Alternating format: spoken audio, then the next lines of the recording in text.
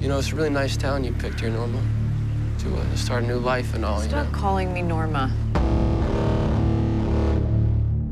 Dylan is kind of an outcast of the family. He has no money. He has nowhere to go. And where do you go when you are out of those two things? You go home. Hey, Mom.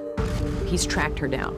And so the moment she opens the door is that discovery where, oh, he's found her. They have definitely a bond between the two of them, but at the same time, they're constantly battling and butting heads because they are too similar. There's got to be a part of her that is happy to see him, but for the most part, it's a relationship she dreads.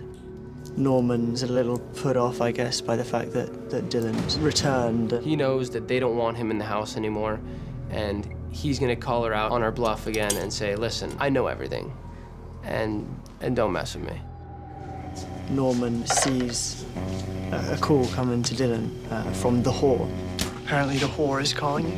When Dylan picks up the phone, he says, hi, Norma, and Norman just can't cope with the idea that his brother is calling his own mom a whore. Don't you ever! At that moment, Dylan realizes that maybe Norman isn't quite as weak as he thought. This town looks really beautiful on the outside, but underneath it is something very dark and malevolent. It's my dad's car. Dad! We slowly discover that there's a lot of illegal activity going on in this town.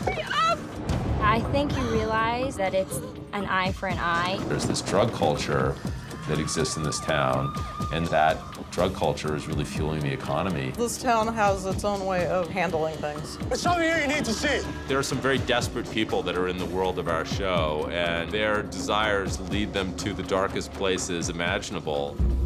What's this? When Emma finds drawings of these girls who are sex slaves, she and Norman start to realize just how deep the criminal activity in this town goes. That's Ladyface. It's a mountain just outside of White Pine Bay. It really exists. Norman, it's a shed for the pictures. We can't stop now.